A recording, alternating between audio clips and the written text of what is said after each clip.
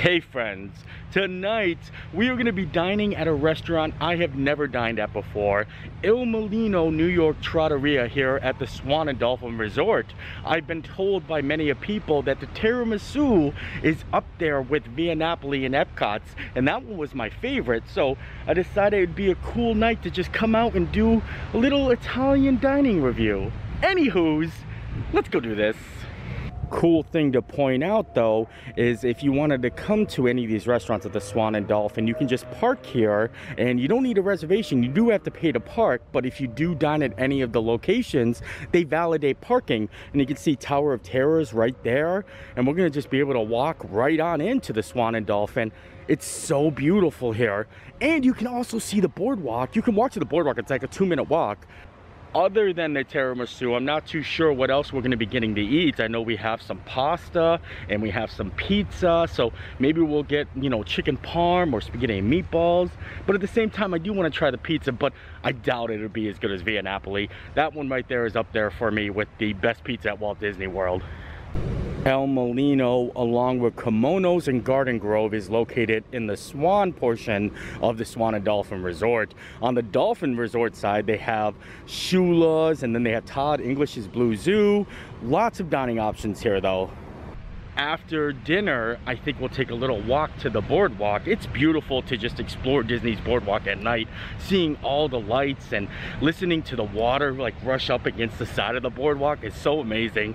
I just love like the sights and sounds of the boardwalk.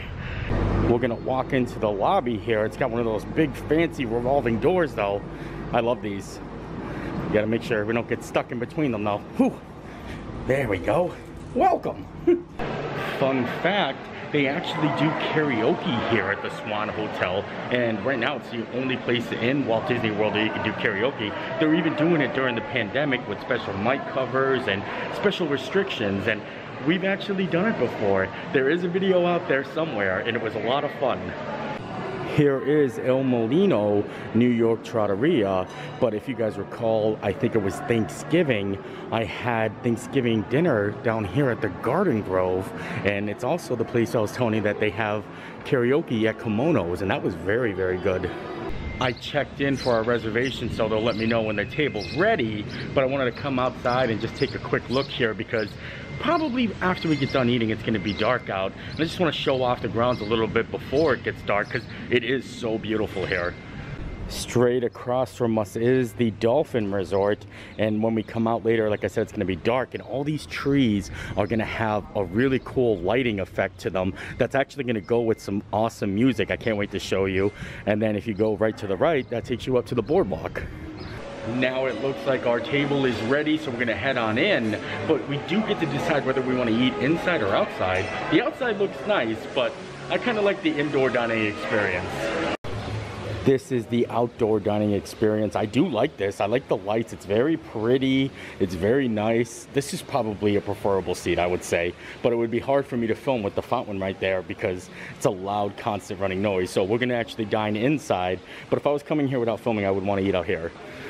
The restaurant itself has a cool New York vibe to it, so that's why I wore my fancy pinstripe fedora. I got fancy fedoras for all different occasions. I just like them. It has an open kitchen. That's I like a lot because then you get to see all the action happening. And the dining room is just a nice little dining room. I like the lights and the ceiling, the chairs. Very fancy. Now that we're at the table, I can take my mask off and relax a little bit. I like the music in here. It's got that good, like, Italian Goodfellas music happening. Really puts you in the mood. Looks like we have complimentary bread service, and it's really awesome bread service. Look at this. I think this is focaccia bread. Oh, this is spicy focaccia bread. So you get 2 different types of bread here, and then of course your oil. I can't wait to dive into that. I mean, that is fancy. I was thinking about getting a nice Italian beer, but they don't have a big Italian beer selection. They do have a huge local craft selection. I thought that was a little surprising because you would think, you know what I mean? It's an Italian restaurant, New York Trattoria, but a lot of cool Florida like craft beers. Take a look at the menu here. We've got a great selection of different pizzas and pastas, some soup. We got minestrone. I decided I want to do the pappardelle, and I got meatballs with it, but also I got pizza. So we got the rustic pizza with pepperoni and then the pappardelle, and it's so cool because everything that they sell you can get in half portions. So that way I can try two different things without breaking the bank, you know? All the pastas are served and available in half order portions, and it's half the price. I'm excited to dive into this spicy focaccia, which she said they make in-house. This looks so good though. So we're gonna try that first. Oh, it's soft, delicious. No joke right now, I can tell you, that is the best bread service at Walt Disney World, hands down. I love it. I love the spicy focaccia way better. I bet you this is pizza dough they use. So if they make this in-house, like they're basically giving you pizza crust. I'm definitely gonna refrain from eating all that bread now because I wanna keep the bread and I wanna use it to like swipe up all the sauce later when I get my meal. That's the plan. And take a look at this. The food has arrived. Oh wow, this is perfect. Nice small half portions. This is a pappardelle with meatballs. They make the pasta in-house. The rustica pizza, pepperoni, they make this in-house in the dough. Then of course we've got the bread. Oh, this was so good. This is a lot of food, and that's what I was talking about. If I ended up getting the full portions of everything, there's no way I would be able to eat it. I had to do that at Via Napoli one time, and it was way too much food. And then also, some friends of mine sent me over a beer, and thank you to them. It's Hakuna Matata. Look at that, a tropical IPA. So I'm excited to try that as well. First things first, we're gonna have to try the pizza. Very nice crust, very light, fluffy. This is gonna be good. One bite, everyone knows the rules. Very good pizza. Not as good as Via Napoli or even Pizza Ponte, but very solid pizza. Crust is nice. Look at that undercarriage, a little bit of burntness there. I would definitely give it like a 7-8, maybe. Yeah, this is very good. I do like it a lot. Now it's time to try the pasta, and kudos to Il Mulino because they brought me a spoon. Recently I ate at Tony's Town Square, which I know a lot of people have to say they hate Tony's Town Square. I'm not the biggest fan of it either, but they didn't bring me a spoon for my pasta, so how was I able to twirl? See, like you gotta kind of twirl that pasta, get a nice fold on there, you know? So I'm very excited for this. I'm even going with a whole meatball.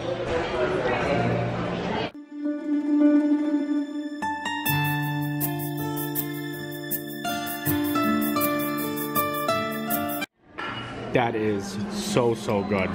Wow. I don't even know if I can say that that might be my favorite dish, like spaghetti dish or pasta dish at Disney. I mean, this is up there. The meatballs are on point. Lots of flavor, lots of seasoning. They're firm, they don't fall apart. I don't like meatballs that fall apart. Let me know in the comments, do you like your meatballs like that holds together, or do you like them to fall apart? Because I've always thought like a meatball should be intact, and when you bite into it, it's still like kind of in a ball shape.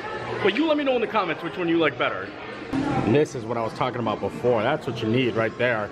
Gotta soak up all that sauce. Yeah, clean the plate, right? Yeah, that's what my father-in-law does all the time. Yeah, that's the way. Look at that. It's like you're cleaning the plate. Yeah. It's like kind of like satisfying looking, isn't it? I know. Perfect. Also, I do want to point out this Hakuna Matata beer is very delicious. And look, there's like a tiki mug on it. Oh, I like it a lot.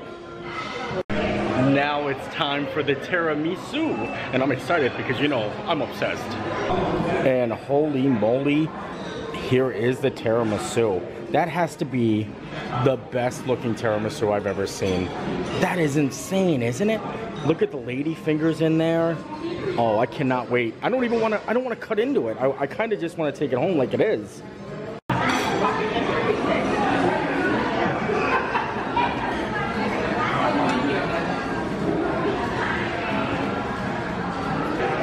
I've been excited for this. A lot of people said you gotta try it, so here I am. That is good. I like it. Oh yeah, you can see all that coffee at the bottom there. Oh, much too good. Okay, the tiramisu is amazing, but I don't know if it's better than Via Napoli because there's different types of tiramisu. We talked about it before. There's a sweet, there's a savory, a cheesier one. This one is more creamy texture. Not too many ladyfinger cakes or espresso soaked cakes, but I really, really like it. And now for a little limoncello to help digest. Oh, that's good. That's good. Much too good for children, I can say. It has a little burn to it too. And now I am stuffed. I have to say, I really, really enjoy that. It might be one of my favorite Italian restaurants here at Walt Disney World because the price point is phenomenal.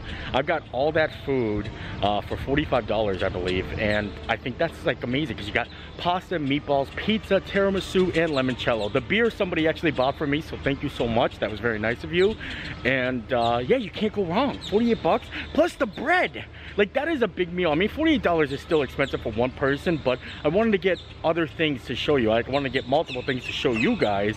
So if you plan on going there, the entrees run from like $18 to $20, which isn't too bad. And you can always get half portions, and that's half the price of what that is. So you can get like 2 portions and still get like $30 worth of food. So you can get like a pizza and a pasta dish for around 30 bucks. That's not bad at all. Now I want to take a quick walk over to the boardwalk, definitely work off some of those calories and just enjoy because it's so beautiful here. The scenery is just amazing. Look at those birds up there. The sunset is on the other side of the Dolphin, so we're not gonna be able to see much of that, but it is just so amazing out right now. The cool thing is when you come to the Swan and Dolphin or the boardwalk or any of these resorts, you kind of get all of them. So like you can literally walk from the Swan and Dolphin to the boardwalk, yacht club, beach club. It only takes minutes, and you can even walk to Epcot from here. And that probably takes about, I would say, 13 minutes. 13 minutes and 30 seconds to be precise.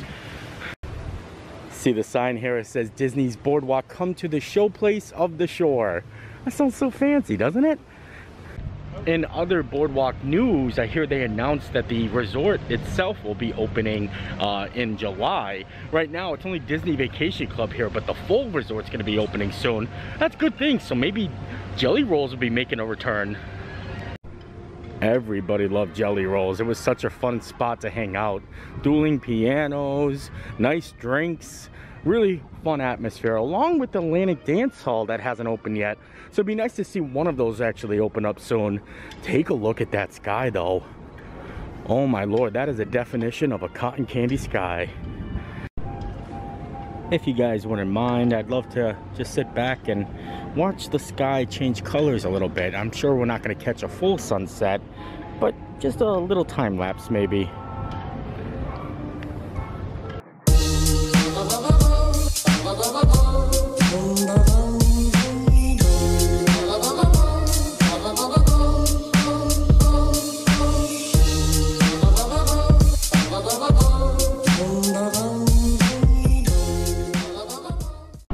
That was such a beautiful sunset. I mean, it's still like light out, but I'm talking about that cotton candy sky. I love it. I love it when the sky is multiple colors. You get a little pink, a little blue. Florida sunsets are amazing. And believe it or not, that's the first time I've seen 2 boats taking off at the same time here. Look at that. So awesome. Can you hear that boardwalk music going on right now? So nice. I'm telling you, the water's at a kind of still pace. It's not too like rough, but man, just sitting here and taking in the views, it's so awesome. Maybe we'll take a quick walk through the Screen Door General Store. They always have good stuff in here to buy. I got a Abracadabra bar margarita glass just the other day that was really fancy here. It looks like all those glasses I did buy are sold out already. They do have some boardwalk tumblers. And then this is a really fancy coffee mug. I mean, this is nice. It's like one of the nicest ones I've seen. A vacation sensation. $22, but I think it's beautiful. You can also get a boardwalk bathrobe. $74.99. And that's the good stuff. That's the good material, I tell you that. Now I think we'll head back on over to Swan and Dolphin because I want to show you the really nice walkway in between the Swan and Dolphin, especially as it gets a little bit later and darker out. As we're walking back, you can see a little bit of Spaceship Earth peeping out from the corner there. It's just about turning into its night mode. So cool. Oh, you can see the lights, they're turning on right here. Oh, that's pretty. This is really pretty. That is so cool. I can't wait to show you. I love it. It kind of reminds me of the Christmas trees or Christmas time at Hollywood Studios on Sunset Boulevard.